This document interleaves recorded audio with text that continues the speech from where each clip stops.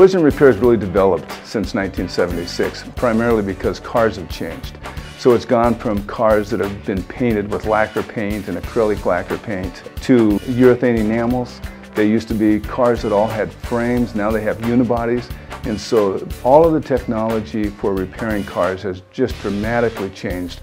We do our best. If somebody needs a ride somewhere, we want to get them there. If they need us to pick the car up, we want to go get it for them. So we have people available to do that kind of stuff. We have two what's called downdraft paint booths. They're really state-of-the-art paint booths for cars and pickups. We have one of the only booths in the Mid-Willamette Valley that would paint a motorhome that's 43 to 45 feet long.